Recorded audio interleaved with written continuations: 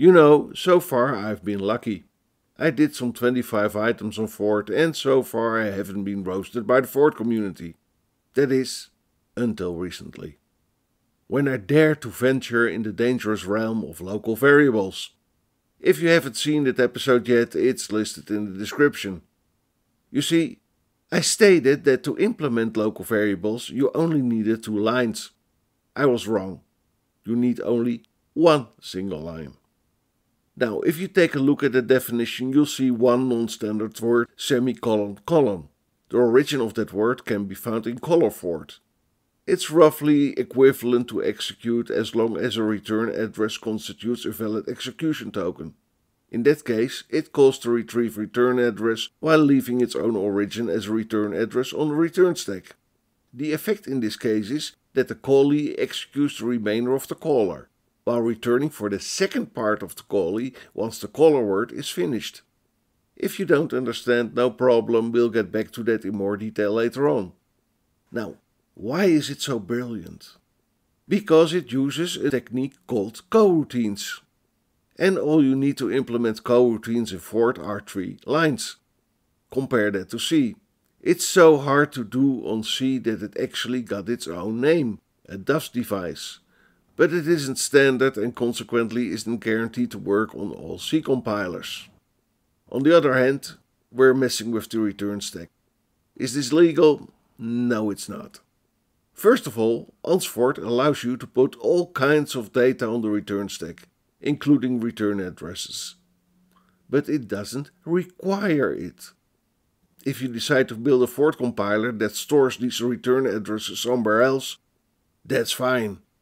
Second, you can take off a stack item with r_from that you didn't put there with $2R.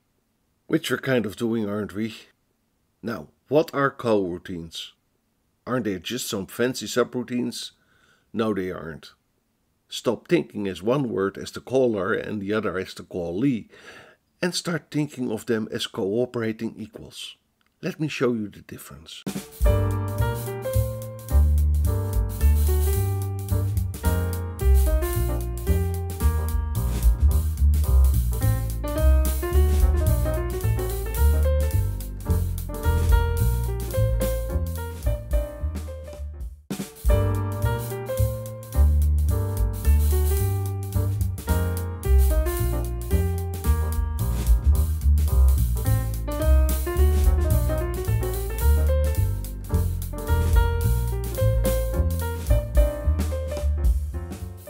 In short, if you call a subroutine, it starts all over again.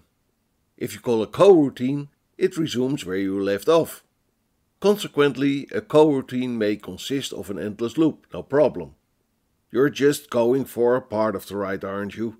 Not the full trip. In order to fully understand what's going on, I spent quite some time dumping the return stack. Because it quickly becomes quite confusing what calls what and what returns where, after you've juggled around those execution tokens and return addresses a few times. Oh man! Oh God! Oh man! Oh God! Now, first question, what does semicolon colon do? Like execute, it needs an execution token. It will execute the word associated with that execution token, and then return to execute the part after the semicolon colon. First, it prints boomers. Then the execution token of callee 3 is thrown on the stack. Now callee 2 is called, and its return address is thrown on the return stack. It prints first this, and calls semicolon colon, and its return address is thrown on the return stack. There the callee 3 execution token is thrown on the return stack. And when the end of semicolon colon is reached, the exit word pops it from the return stack and jumps to it. Gen Z is printed, and again at the end of callee 3 the exit word returns to the semicolon colon caller. It executes the second part of the callee 2 definition, printing and now that. And at the end of callee 2, the exit word returns to the callee 2 caller. Finally, it prints both tada and here. Now that's basically how the semicolon colon works. Let's see in detail how it's used in local. Note all return stack references are callers, not the name of the callees. Now, this should be familiar, a local definition which is called by the divide definition of our previous video on local variables, and a few variables called A and B. We throw the parameters on the data stack and call divide. That call leaves an origin on the return stack. Then we throw the address of variable A on the data stack. We make a call to local and leave the origin of that call on the return stack. Like the Fred Behringer code, it stores the address of the variable and its former value on the return stack and transfers the origin to the data stack. Then it jumps back to the origin of the last local call, since that serves as an execution token, and leaves a typical Behringer stack frame, with the origin of the semicolon colon call on the top of the return stack. We find ourselves in a similar situation with the address of the B variable on the data stack, and ready to call local again. And subsequently we build another Behringer stack frame, this time for variable B. Now we initialize our local variables and use them, leaving the result of our division on the data stack. We're close to the execution of the exit word. When that exit is executed, it takes the return address of the semicolon colon from the return stack and automatically jumps to the second part of the local definition. That one moves the value and address of the variable back to the data stack and restores its original value. When another exit is encountered, it does the same thing and effectively resolves the next stack frame.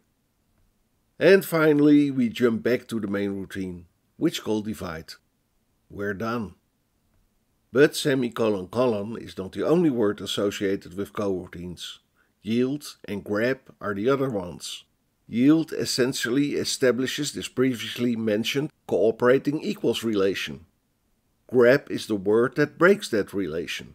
You can also break that relation by exiting a coroutine.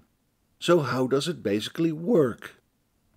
We start off with a call to caller, but let's forget about that one. We enter caller and call callee, leaving an origin to that call from caller on the return stack. In callee, we make a call to yield and leave an origin to that call from callee on the return stack. Yield inverts those return addresses on the return stack. When the exit word of yield is encountered, it jumps back to caller, not callee. If the yield instruction there is encountered, a new origin is thrown on the return stack, and the procedure is repeated. Think of it this way, I think it's easier to comprehend. Yield jumps to the top of the return stack and leaves its origin. Now let's dive a bit deeper and see how it actually works. We start off with a call from the REPL to the .fib and leave its origin on the return stack. .fib calls fib and also leaves its origin on the return stack. Fib provides the two Fibonacci numbers.